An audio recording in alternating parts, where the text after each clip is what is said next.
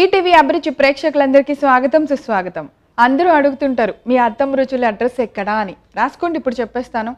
ఆకలి అనే ప్రపంచంలో, అభిమానం అనే దేశంలో, రుచి అనే రకరకాల రాష్ట్రాలతో మన అత్తమ్మ రుచుల అడ్రస్ అలా రాసేసేసుకోండి. ఎన్నో రకరకాల రాష్ట్రాల రుచుల్ని ఎంతో సాంప్రదాయంగా మీకు అందిస్తూ మీ అందరి మనసు దోచుకున్న మా అత్తమ్మ రుచులు ఈరోజు కూడా ఒక అత్తమ్మతో ఒక మంచి రుచి చేసి చూపించడానికి సిద్ధంగా ఉంది. ఆ రుచి ఏంటో చూసేద్దామా? సో ఈ రోజు కూడా మన అత్తమ్మ రుచుల్లో తన చేతి వంటను మనందరికీ ఎంతో రుచికరంగా చేసి చూపించడానికి వచ్చేస్తున్నారు అత్తమ్మ, దుర్గా అత్తమ్మ.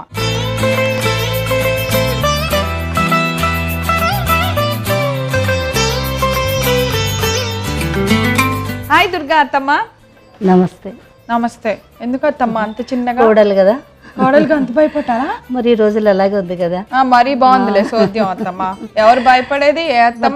చూస్తావో చూడు అని ఈ మధ్య అత్తమ్మ కోడళ్ళు అసలు చట్టా బట్టలు వేసుకొని మొగుడు పెళ్ళాల కన్నా ఎక్కువ బాగా తిరిగేస్తున్నారు. అందుకని స్నేహంగా ఉండాలని. నమస్తే. కాదులే, భయపడ్డారు మీరు. ఫస్ట్ టైం ఆ ప్రోగ్రామ్ చేయటం? ఇంతకుముందు ఎప్పుడు చేశారు? అంటే ఇంకా 5 years బ్యాక్. 5 years back. మళ్ళీ ఇప్పుడు అత్తమ్మ మన కోసం వచ్చింది 5 సంవత్సరాల క్రితం. అప్పుడేంటి ఇప్పుడు ఉన్నాను కదా అప్పుడు, అందుకని నీలా ఉన్నాను కాబట్టి మంచిగా చేస్తాను. ఇప్పుడు ఎవరిలో ఉన్నారు? మా అత్తమ్మలా ఉన్నారు కదా. ఏమేం వద్దత్తమ్మా, ఏం వంట చేస్తున్నారు ఈ రోజా? బీరకాయ ఎండు రొయ్యలు. వంట బాగా చేస్తారా అత్తమ్మ మీరు? బాగా చేస్తాను, నీకు నేర్పిస్తాను. నాకు నేర్పిస్తారు. బీరకాయ ఎండు రొయ్యలు కూర చేస్తోందంట అత్తమ్మ. అయితే మరి దానికి కావాల్సిన పదార్థాలని ఒకసారి చూద్దామా? బీరకాయ ఎండు రొయ్యల కూర తయారు చేసుకోవడానికి కావాల్సిన పదార్థాలు: బీరకాయ ముక్కలు, ఎండు రొయ్యలు, ఉప్పు, కారం, పసుపు, నూనె, కరివేపాకు, ఉల్లిపాయ ముక్కలు, పచ్చిమిర్చి ముక్కలు, కొత్తిమీర. అత్తమ్మ అన్ని ఇంగ్రీడియంట్స్ చూసేసాము, అంతా రెడీగా ఉన్నాయి. మీరు ఏం చేయాలో చెప్తే అలా చేసేస్తూ ఉంటాం. ఏం చేద్దాం? ముందు ఫస్ట్ స్టవ్ కడాయి తీసుకో అత్తమ్మ. అవి ఎండు రొయ్యలు ఏమన్నా ముందుగా ఏమన్నా చేశారా? కడగాలి, అది వాష్ చేయాలి. ఓకే, 3-4 times వాష్ చేయాలి. 3-4 times వాష్ చేయాలి. అవి రెడీమేడ్ దొరుకుతాయి కదా? రెడీమేడ్ దొరుకుతాయి. Stove ముట్టించాలి first.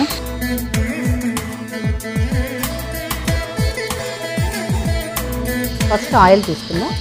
వేయండి. మా అత్తమ్మని టీచర్స్ డే స్పెషల్గా చేయాల్సిందే, బాగా నేర్పిస్తోంది. ఎండు రొయ్యల్ని ఒక 3-4 సార్లు బాగా కడిగేసి ఉప్పు అంతా పోతుంది. దానికి ఉప్పు ఉంటుంది కదా అత్తమ్మ, బాగా సాల్ట్ తక్కువ వేసుకోవాలి మనం ఇప్పుడు. సో ఉప్పు పోయేదాకా 3-4 సార్లు బాగా కడిగేసి పక్కన పెట్టారు అత్తమ్మ వాటిని.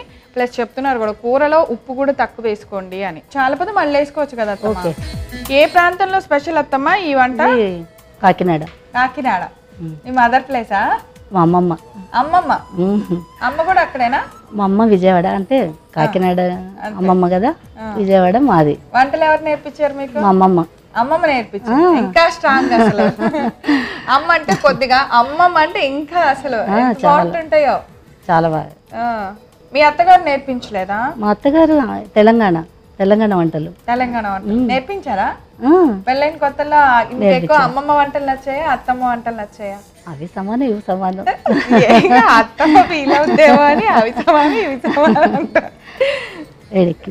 ఎక్కింది అత్తమ్మ. వేసేస్తారా?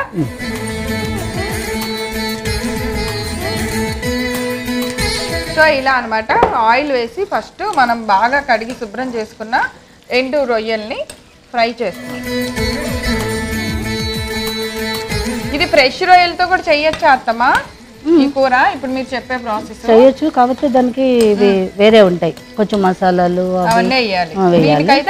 దీనికి ఏం అక్కర్లేదు, అల్లం వెల్లుల్లిపాయ కూడా యూజ్ చేయక్కర్లేదు. దీనికి ఆ వాసన వస్తుంది కదా అత్తమ్మ ఎండు రొయ్యలు, అందుకనే కదా కరివేపాకు వేస్తున్నాం మనం. అందుకని కరివేపాకు, ఆ వాసన పోవడానికి కొన్ని రెమెడీస్. అది అలా ఎగుతున్న ఆయిల్లోనే కొంచెం కరివేపాకు వేస్తారు. అటు కాకినాడ అంటే సీ ఉన్న ప్లేస్ లో ఎక్కడైనా ఇవి బాగా దొరుకుతాయి కదా అత్తమ్మ ఇలాంటివన్నీ? అది కాకినాడ నుంచే తెచ్చాను అవి. ఇవి అక్కడి నుంచే తెచ్చారు. ఓకే, ఆ ప్రాంతం వాళ్ళు ఇవి వంటలు బాగా ఎక్కువ చేస్తూ ఉంటారే. ప్రాన్స్ కరివేపాకు కొంచెం మనకి ఫ్రై అయింది అనుకున్న వెంటనే అత్తమ్మ ఉల్లిపాయ ముక్కలు వేస్తారు. తర్వాత పచ్చిమిర్చి 2 అయితే చాలు.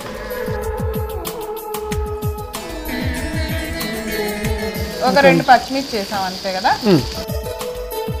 ఓకే, ఇప్పుడు బీరకాయ ముక్కలు.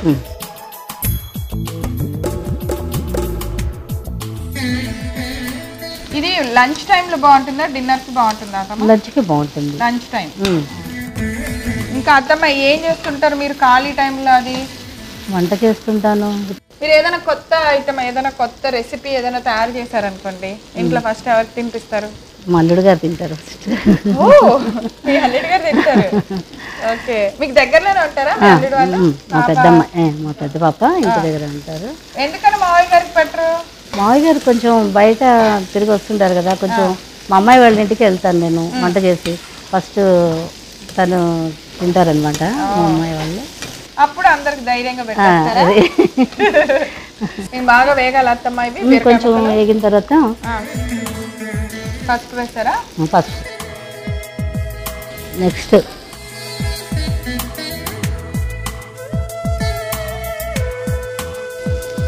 ఆల్రెడీ ప్రాన్స్ లో ఉంటుంది అన్నారు, అందుకే తక్కువ వేస్తాను కదా. కారమా? పచ్చికారం అత్తమ్మ ఇది. కొన్ని కూరలో సాంబార్ కారం అట్లా ఇందులో మసాలా, ధనియాల పొడి, జీలకర్ర పొడి కలుస్తుంది ఇందులో. మన మసాలా కారం అది. అవును, ఇందులో ఇది వద్దు, ఇది ఒట్టి పచ్చికారమా? వేసాను ఇందులో. ఇందులో వేసాను కలిపి ధనియాలు, జీలకర్ర. కొంచెం వాటర్ తీసుకో. పోయినా అత్తమ్మ?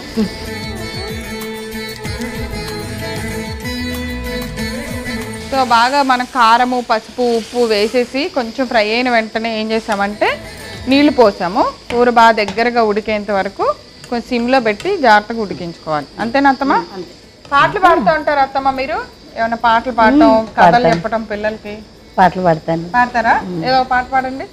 రాబోయే మా ఇంటికి ఓ మావా మాటున్నది, మంచి మాటున్నది. రారోయే మా ఇంటికి మావా మాటున్నది, మంచి మాటున్నది. నీకు ఆకలిసే సన్న బియ్యం కూడున్నది, నీకు ఆకలిసే సన్న బియ్యం కూడున్నది. అందులోకి అరకోడి కూరున్నది, ఆ పైన రొయ్య పట్టు చారున్నది. మాటున్నది, మంచి మాటున్నది. రారోయి మా ఇంటికి ఓ మావా మాటున్నది, మంచి మాట. సూపర్ అత్తమ్మ, బాగుంది. పాట పాడతా అంటే ఏ పాట పాడేస్తారు అనుకునే మంచి పాట పాడారు. మరి పాటలు కదా, అవి నాకు చాలా ఇష్టం. నేను వంట చేస్తూ కూడా పాడుతూ ఉంటాను. ఇలా పాడుకుంటూ చేస్తారు ఇంట్లో కూడా? మనకి శ్రమ తెలియదు, అలా పాడుతూ చేస్తుంటారు. ఏమేమి వండారు ఆయనకి? రొయ్యల చారు, రొయ్య పొట్టు చారు, ఇంకో కూర ఏంటి? కోడికూర. ఓహో, మాకు మాత్రం రొయ్యలు బీరకాయ ఉంటారా? మీ మామకు లేదు, నువ్వు వస్తాయంటే చేస్తాను కదా. కోడలికి చేసి పెట్టడం కంటే ఏముంది అంతకంటే ఆనందం. ఈ కూర బాగుంది అత్తమ్మ. ఆయన అసలు చూడటానికి చూడండి ఎంత బాగా చేసిందో. బాగుంటుంది. మళ్ళీ కొత్తిమీర కూడా వేస్తాను పైన. చాలా తొందరగా అయిపోయింది అత్తమ్మ కూర కూడా. మరి నీకు శ్రమ లేకుండా అబ్బాయికి చేసి పెట్టాలి కదా నువ్వు, ఈజీగా ఉంటుంది. మళ్ళీ ఒక మంచి నాన్ వెజ్ కూర వండామని పేరు.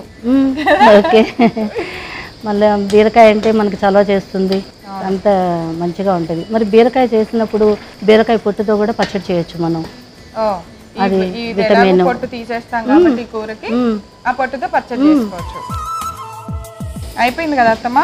అయిపోయింది. ఆయిల్ అంతా పైకి వచ్చేసింది. అలా మన కూర బాగా ఉడికి ఆయిల్ కొంచెం పైకి కనపడుతుంది అంటే మన కూర ఉడికిపోయినట్టే. సో స్టవ్ ఆపేస్తున్నా అత్తమ్మ. కొంచెం కొత్తిమీర వేద్దాం. ఓకే, ఫైనల్ గా కొత్తిమీర వేసేయండి.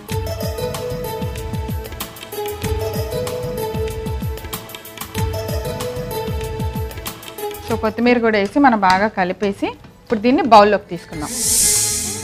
ఏదో కొద్దిగా వండినట్టుంది అత్తమ్మ, కానీ చాలా బౌల్ అంతా వచ్చేసింది.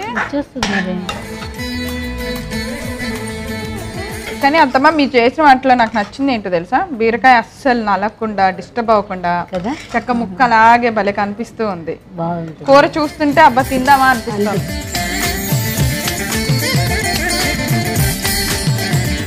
సరే కోడల, కూర అయిపోయింది కదా, ఇప్పుడు నువ్వు టేస్ట్ చేసి చెప్పాలి. మరి రెడీగా ఉన్నత్తమ్మా. ఓకే. అసలు కూర చూడటానికి ఎంత బాగుంటుంది, తినటానికి ఎంత బాగుంటుందో కదా.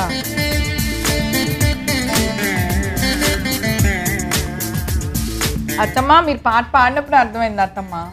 అంత కాన్ఫిడెంట్ గా ఎవరు పిలుస్తారు చెప్పండి, రండి నేను వంట చేశాను తిందురా అని. కోడలికి పెట్టాలి కదా. అద్దరు కొట్టేశారు అత్తమ్మ. చాలా ఇంట్లో నార్మల్ గా డబ్బాలో రోజు కూరలోవే వేసింది, కానీ టేస్ట్ అదిరిపోయింది. తప్పకుండా తయారు చేసుకోండి. కావాల్సిన పదార్థాలని తయారు చేసే విధానం ఒకసారి రిపీట్ చేస్తాను, నోట్ చేసుకోండి. బీరకాయ ఎండు రొయ్యల కూర తయారు చేసుకోవడానికి కావాల్సిన పదార్థాలు: బీరకాయ ముక్కలు, ఎండు రొయ్యలు, ఉప్పు, కారం, పసుపు, నూనె, కరివేపాకు, ఉల్లిపాయ ముక్కలు, పచ్చిమిర్చి ముక్కలు, కొత్తిమీర. బీరకాయ ఎండు రొయ్యల కూర తయారు చేసుకునే విధానం: ముందుగా స్టవ్ వెలిగించి బాండీ పెట్టుకొని నూనె పోసి వేడి చేసుకోవాలి. నూనె వేడెక్కిన తర్వాత ముందుగా మనం కడిగి శుభ్రం చేసి పెట్టుకున్న ఎండు రొయ్యలు వేసి బాగా ఫ్రై చేసుకోవాలి. కొద్దిగా కరివేపాకు కూడా వేసి కొంచెం సేపు ఫ్రై అయిన తర్వాత సన్నగా కట్ చేసుకున్న ఉల్లిపాయ ముక్కలు, పచ్చిమిర్చి ముక్కలు వేసి ఉల్లిపాయ వేగేంత వరకు ఫ్రై చేసుకోవాలి. ఇప్పుడు అందులో మనం ముందు కట్ చేసి పెట్టుకున్న బీరకాయ ముక్కలు కూడా వేసి తగినంత ఉప్పు, పసుపు, కొద్దిగా కారం వేసి బాగా ఫ్రై అయిన తర్వాత దానికి సరిపడినన్ని నీళ్లు పోసి కూరని బాగా దగ్గర పడేంత వరకు ఉడికించుకోవాలి. ఇలా తయారైన కూరలో చివరిగా కొత్తిమీర వేసి ఒక సర్వింగ్ బౌల్లోకి తీసుకొని వేడివేడిగా సర్వ్ చేయండి. అంతే, ఎంతో రుచికరమైన బీరకాయ ఎండు రొయ్యల కూర రెడీ. ఎస్ దుర్గా అత్తమ్మ, మీరు చెప్పినట్టు వంట అద్దరు కొట్టేశారు, చాలా బాగా చేశారు. ఇంత మంచి వంటకాన్ని నాకు, అలాగే బోల్డ్ మంది కోడళ్ళకి, మన అత్తమ్మ రుచుల ఫ్యాన్స్ అందరికీ చూపించినందుకు థ్యాంక్ యూ సో మచ్. మీకు అత్తమ్మ స్పెషల్ చట్పట్ నుంచి గిఫ్ట్. థ్యాంక్ యూ కోడలా. చూసారు కదా ఈరోజు అత్తమ్మ స్పెషల్ చట్పట్లో మా అత్తమ్మ తయారు చేసిన ఈ వంటకం. మీరందరూ కూడా తప్పకుండా తయారు చేసుకొని టేస్ట్ చూసేయండి. రేపు మరో సరికొత్త వంటకంతో తిరిగి మన అత్తమ్మ స్పెషల్ చట్పట్లో కలుసుకుందాం. అంతవరకు సెలవు, నమస్కారం.